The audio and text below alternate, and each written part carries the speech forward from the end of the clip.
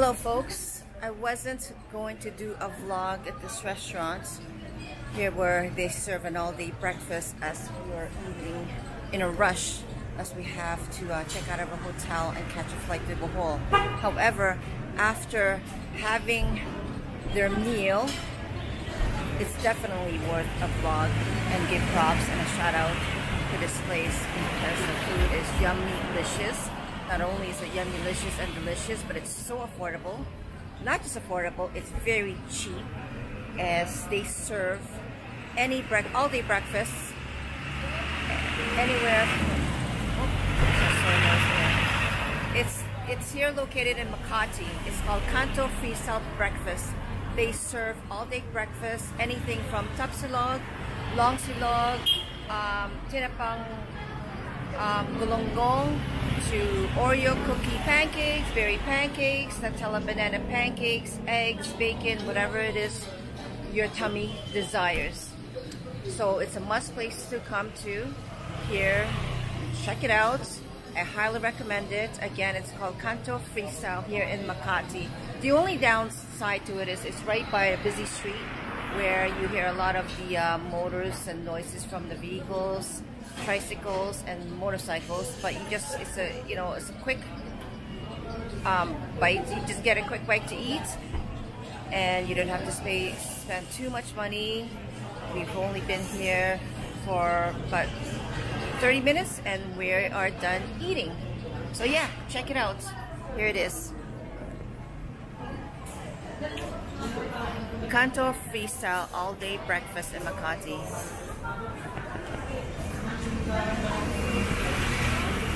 2 thumbs up. See you soon. We're at Kanto all-day breakfast. I am having just tocino over easy, fried rice. Kayla is almost done. This was Oreo pancake. Olivia. Noah has a yummy, delicious looking. Big hand up. Let me see. Banana and peanut butter pancakes. And Nelson's having the tinapang gulonggong, tosilog, sile, and this is my sile with what my vinegar sausawan dip. Bon appetit!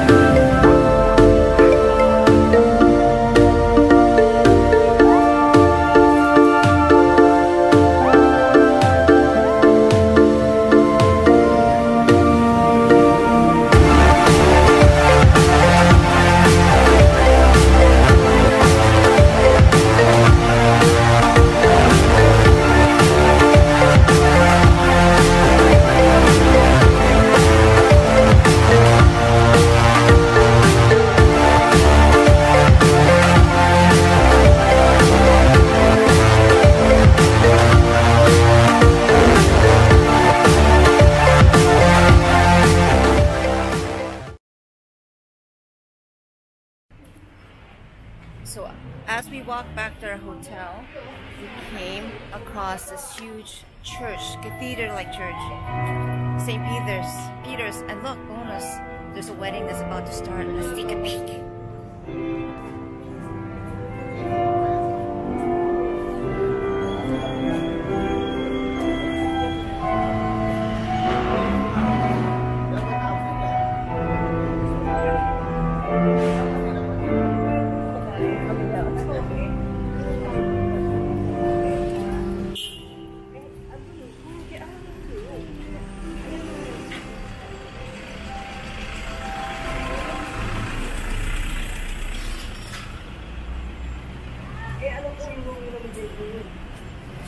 I don't think I can. It's just finished. The wedding ceremony is actually just ending right now. People are coming out. I don't want to bother them, but let's take a look. San Pedro, Macati. First missionaries here in 1578. Jesuits built this church in 1620.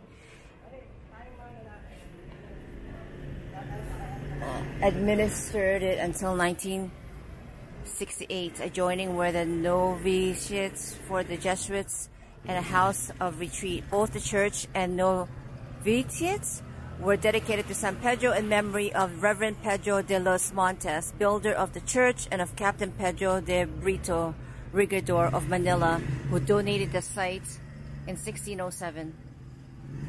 Cool. Interesting. So here we met two lovely gentlemen. What's your name? Jesse Aligarbes. Jesse Aligarbes and Joel. So Jesse, what were you saying about this church? What is the anniversary year? Yeah, our Virgen de la Rosa, the images of Virgen de la Rosa is already 300 years this year. Okay. It's already canonized by our Vatican. Tapos, pwede mag-Tagalog. Oh, nakaraang March. And then our church, 400 years next year. Next year, so 2020. Yeah, 1620 to 2020. Oh, okay. So right now, there's a wedding going on. Yes, there is a wedding. And it's a Friday. It's common to have a wedding on a Friday. No, it's only Saturday. Oh, it's Saturday. I can't keep track of the time. We're from Canada. You watch basketball? Yeah. Toronto Raptors. Yeah. Okay, you make sure you subscribe and you'll see yourself on YouTube. Yeah. Okay? All right, thank you. High five. Nice to meet you guys. Thank you. Salamat. There's the bells. Bells up there. It's a beautiful church. Yeah,